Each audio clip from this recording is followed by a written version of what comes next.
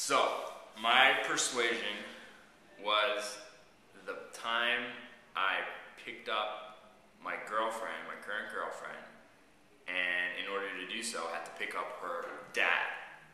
The story goes, we were at this event together, and I was at this point in my life where I did not want anything to do with women. I wanted to focus on my health, and it was a health event. And lo and behold, she walks in, and I'm like floored, beautiful blonde. Not going to focus on her. Spent the whole time focusing on the instructor. At the end of it, I'm going to go talk to the instructor because I want to get, moving on my health.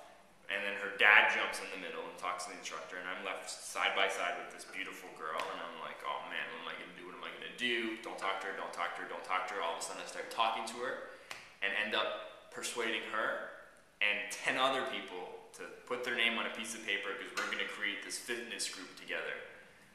I didn't want to join a fitness group. I just wanted her number. So I ended up getting 10 other people's names, emails, and numbers, including her dad, in order to end up calling her 2 days later and ask her out on a date.